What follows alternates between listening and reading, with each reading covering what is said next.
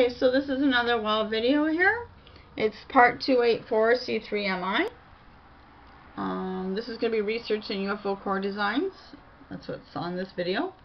Line 22f1fa19c3mi focal planes laser beam bending math core design UFO 5G WOW Seti. So there's the alien radio signal, and here's a graph here with the object, convergent lens, back focal plane, and image plane.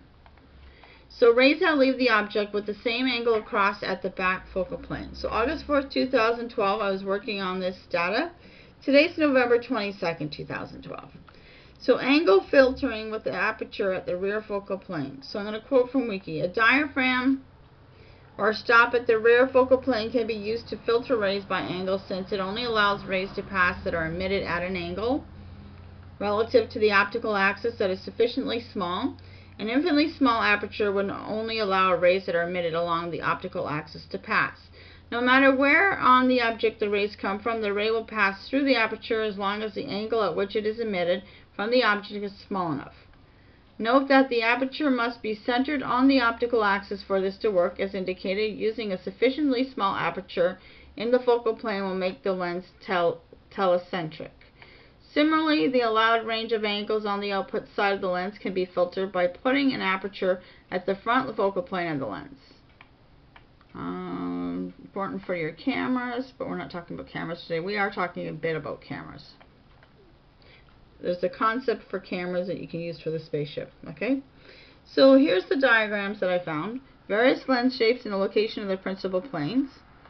So quotes and diagrams from Wiki. The principal planes are crucial in defining the optical properties of the system, since it is the distance of the object and image from the front and rear principal planes that determine the magnification of the system. The principal points are the points where the principal planes cross the optical axis. So there's the nodal points, and the front and rear nodal points of a thick lens, and a beam of light leaving the lens horizontal meridian and vertical meridian. Okay. This is the mechanism of production of astimatism. Illustrated at left is a beam of light leaving the lens. Because the radius of curvature is greater along the horizontal meridian, the light passing through that meridian is focused at point B, whereas light passing through the vertical meridian of lesser radius of curvature comes to focus nearer at point A. That's from michaeldman.net, from his blog. Calculations for bending a beam. These are all his little diagrams that he created. Just showing the different angles and stuff where you want to do. Coordinations for beam sections. Quotes. How would one go about simulating a desired network of beams? Well, one way would be to imagine a three-dimensional cube that covers the area to be served. Three-dimensional because the terrain usually undulates, and the beams have to adapt to that to some extent. Moreover, there must be sloping beams at stops and so forth. To calculate coordinates and angular orientation of curved constant speed guideways in a series of segments containing curved slopes, offline stations, and straight runs, we will start at a given set of coordinates for x, y, z. The z-coordinate is, of course, the height above a reference ground, and then as we add new sections to this gradually growing network, we will need to designate the x, y, and z coordinates for the endpoint of straight section, as well as angular coordinates for curved sections. As might be realized, a beam section that alternates between straight and curved beams might have to be subdivided into smaller sections separated by artificial nodes in order to handle this section mathematically. So we're going to use the azimuth angle. Quote, the azimuth angle is in astronomy the angle on the horizon between due south and the point towards the western horizon, where a straight line from zenith through a certain star hits the horizon. The position of a star in heaven at a certain time can always be determined by two angles. The azimuth, the angular height from that point to the horizon towards zenith. They have a typo on their site there. Generally speaking, all curved beams could be regarded as part of a circle with a specific radius of curvature. We then need to determine the center of this imagined circle. The angle at the start of the segment and the angle at the end of the segment, counted from a reference point in the azimuth plane. The advantage of this method is that if we build this simulated network in real life, we will get beam sections with constant radiuses of curvature. This means that we could calculate with a certain speed and a certain acceleration for this section.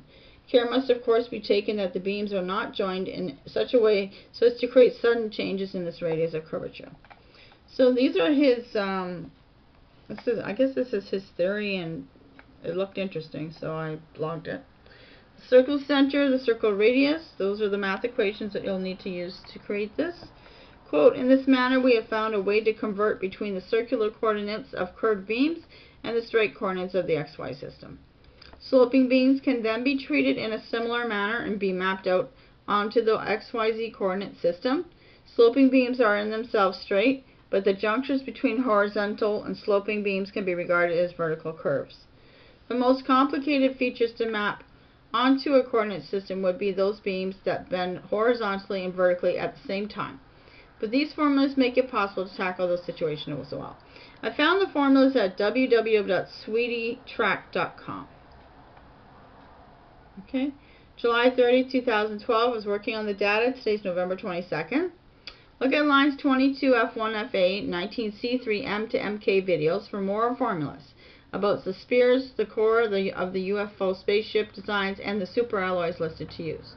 My thoughts. The core of the UFO comes to mind with all these bending laser calculations. A curved beam and coordinates. See Alien Videos line 17 for math equations to use. XY coordinate system, the sloping beam junctures, map coordinate system, bending lasers horizontally and vertically at the exact same time. Use the math equations given in these videos and you will succeed. And that's from Errol. Okay, thank you for watching. I'll go on to the next one.